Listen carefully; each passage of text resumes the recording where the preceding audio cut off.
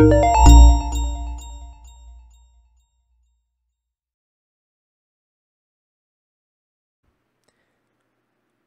everybody, welcome back to Plugin Tut, your home for handcrafted WordPress plugin tutorials. And sometimes you want to use Jetpack without connecting to WordPress.com, creating an account, logging in, because you just want to do some testing, mess around with some settings, grab some screenshots, that kind of thing. And like you see here, I can't connect to it because I'm using Jetpack on my local host, using the desktop server app on Windows. It can't connect through the XML RPC app.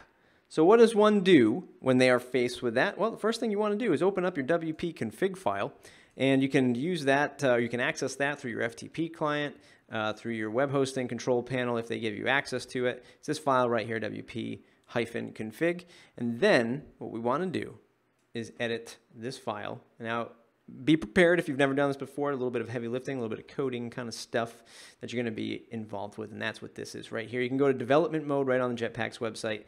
Copy this line, and we'll highlight that. We'll copy that, and we'll paste it into our config file. I'm going to go ahead and hit save. Again, this is all local on my computer. If you're doing this on your web server, it's going to upload, save it, take a little bit longer. I'm going to get ahead and hit refresh, and you can see now that I don't have to connect to Jetpack anymore. But what that will disable are all of these features that do need Jetpack.com, but at least I can access them now. I can get to see the features. I can activate them for the ones that that don't need the service, like comments, enhanced distribution, JSON API, all of this stuff you can kind of see grayed out, especially like site stats. That's an obvious one. It can't connect to the web, can't collect any stats.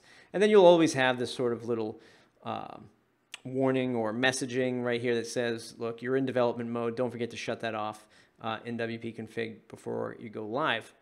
And again, head on over to jetpack.com/support/development mode. You can grab that snippet. You can add it also to through your plugin or theme as well by adding this filter.